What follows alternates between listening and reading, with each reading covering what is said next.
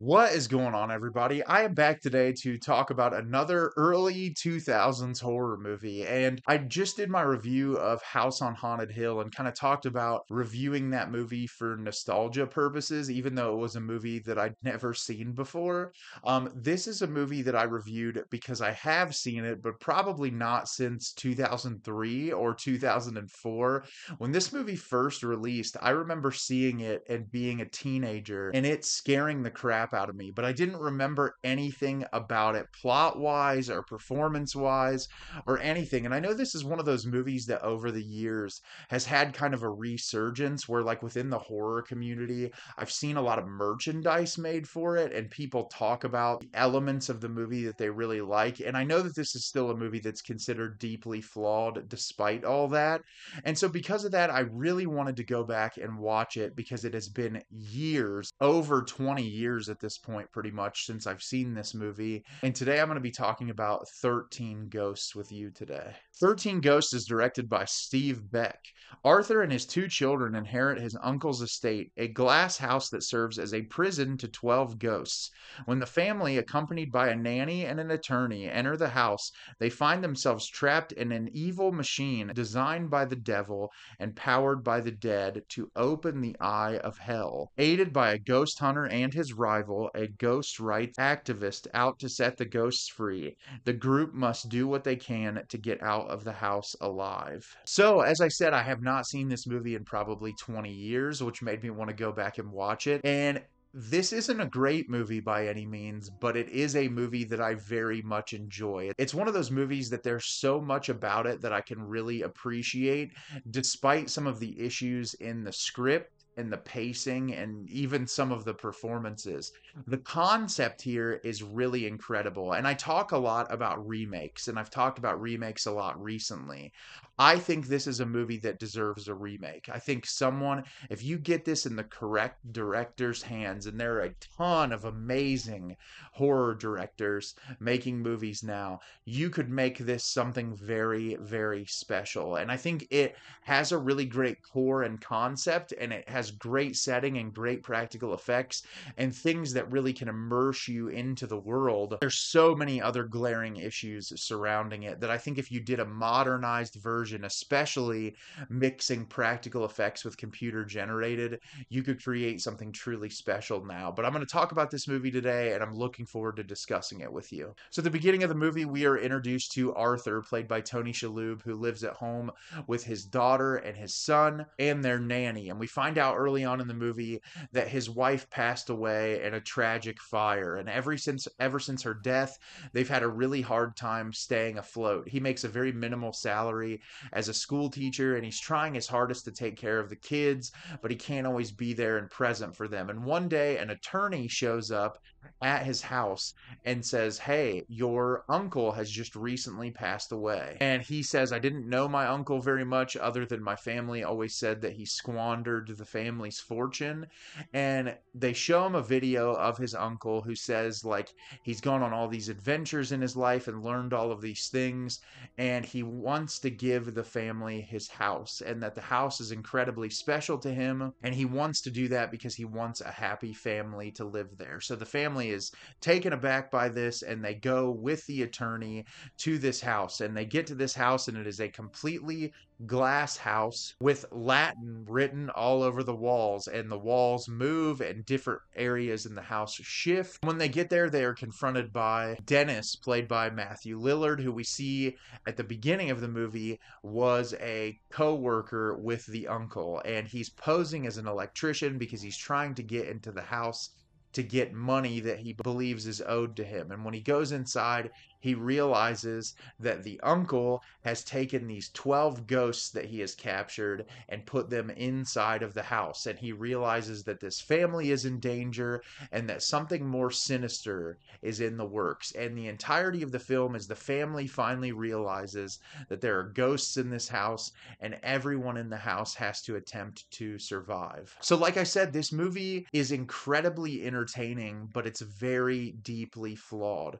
For starters, I have to talk about, I love the character designs in this. Obviously, the director and the creators of this movie came up with very specific storylines and backgrounds to each one of these ghosts. And there's a lot of detail with each and every one, whether that be the costumes they wear, that are implications as to who they are as people, because they are supposedly all people that die. And I find that fascinating. You spend a lot of the movie kind of crafting stories in your head as to who each one of these ghosts were, and you get little bits of exposition in the movie that tell you bits and pieces about some of them, but it's never overly expository. You just really get the information that you need. But I also feel like there could be more because it's the most fascinating part of the film. I also really love the design of the house. It looks fantastic. The shifting walls, all the Latin that's written on the walls, the gears and the floor and all throughout the house. It's just a really fascinating world that the director drops you into. And then by adding these glasses that are the only way that you can see the ghosts, it's really cool because it changes the environment when you look at the room through the glasses. And I love the attentiveness to the detail in that. Because you, as a viewer, you're like, what could be going on in here with a character that's looking in the room without the glasses compared to with? And I thought that was a really nice touch that the director incorporated. The violence in this movie is great. There's one kill in particular in this movie that looks incredible for the time period. It's all done practically and it's fantastic. You can tell a lot of the budget probably went into that one specific kill sequence because a lot of the other kills in the movie are relatively tame compared to that one really gnarly kill early on in the movie. But I like that. And I really, like I said, I feel like a lot of the budget also went into the character design in this movie, which just makes it really easy to immerse yourself into. But that's where my problems begin. The performances in this movie are not great. I like Tony Shalhoub. I used to watch Monk. I thought it was a very entertaining television show. He's not great in this. I love Matthew Lillard, and he is hamming it up in this movie. There's some moments I feel like he's better than others, but everyone in this movie, especially the child actors in this, are not good at all. Just something about their performances. They're so kind of stale. Like there's just not much to the dialogue they're delivering. There's one scene in particular with the ghost that's the woman who appears to have killed herself, that she's completely nude, and the daughter goes into the room that I'm assuming was the modeled after the room the woman killed herself in or whatever, and she's not seeing the woman in the room because she doesn't have the glasses on, but she's like splashing water from the tub in her face, like, oh, this is a wonderful bathroom. And it's like one of the cheesiest scenes I've ever seen in a movie. Just like the way that it's framed and the way the director is trying to incite horror amidst like this person just like excited to be in this large restroom. It's just really goofy the way that they present it. And it honestly had me laughing more than like feeling any sort of tension or fear. But there are some truly horrific moments in this as well. So I think the contrast is okay,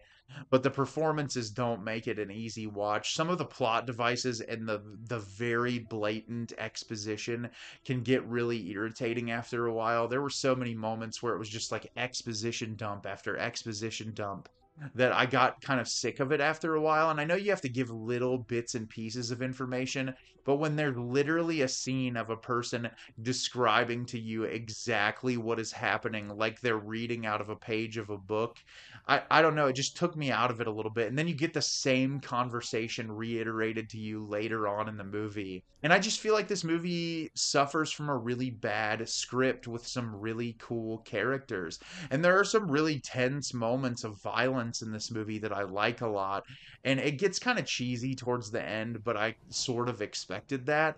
And like the comedic bits that are added in it are a little ridiculous. Like the nanny character feels like she's just incorporated for comedic levity. Like every time she's on screen, she's just giving a ridiculous one liner. And I don't have a problem with that, but like the movie just feels hokey most of the time, which is why it's a mixed bag for me. I enjoy the setting and I enjoy the creatures and I like like some of the more suspenseful, tense moments, but it's not a great movie as a whole. It's just one that I really enjoy, despite the numerous amount of flaws that it has. So, have you seen 13 Ghosts? Do you love it? Do you hate it? Leave me a comment down below. Let me know what you thought. I think this movie is deeply flawed, but I still really enjoy it. As always, if you can like the video and subscribe to the channel, helps me out a lot and lets me know the type of content you're looking for. I'm always putting out new material and look forward to getting more out for you in the near future. And as always, everyone, thank you so much for watching and have a great rest of your day.